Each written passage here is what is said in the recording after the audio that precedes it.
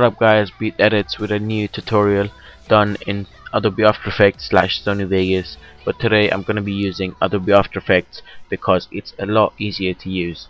So what I'm going to be teaching you guys today is something I've done it myself. I haven't been copying it anyone, and it's my own creative idea. I've seen it in Modern Warfare 2 top 100 or 10 ways to die, and this is where I got the idea from, but I haven't been watching any tutorials on it how to do it. I had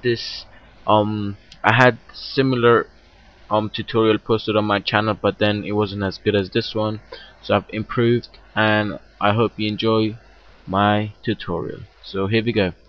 Basically what we're going to be doing today is going to be how to add a 3D arrow with shadowing behind, like on the wall, and then this guy jumping and leaving people behind himself. So I really don't know what to call this tutorial, because I don't know what you call this when he leaves it behind.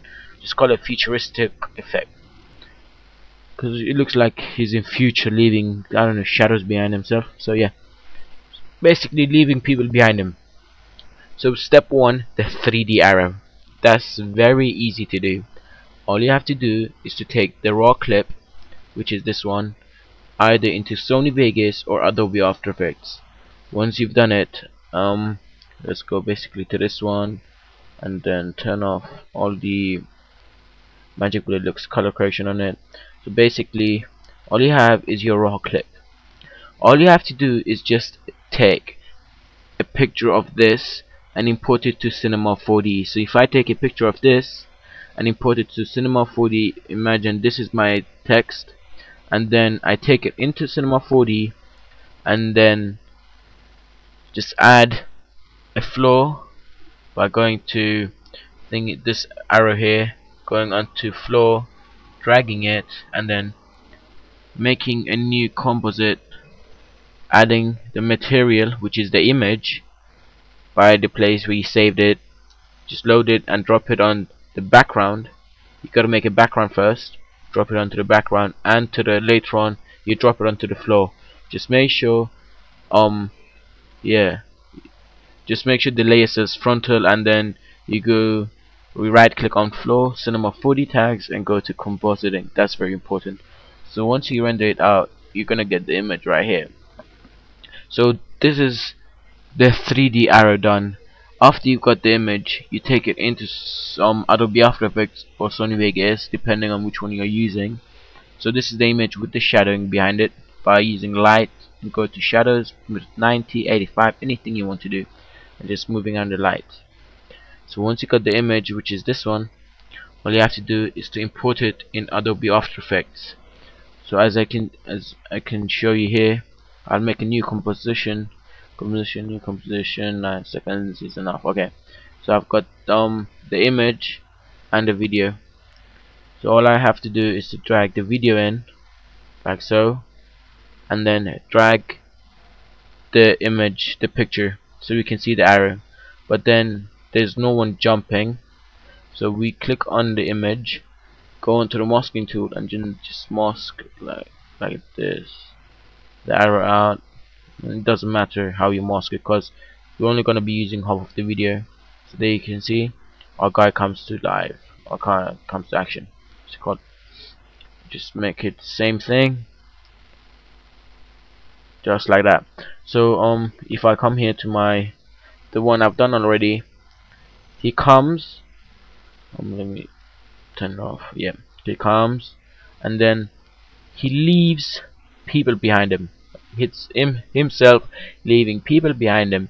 I've seen this effect on Guinness World Records 2012.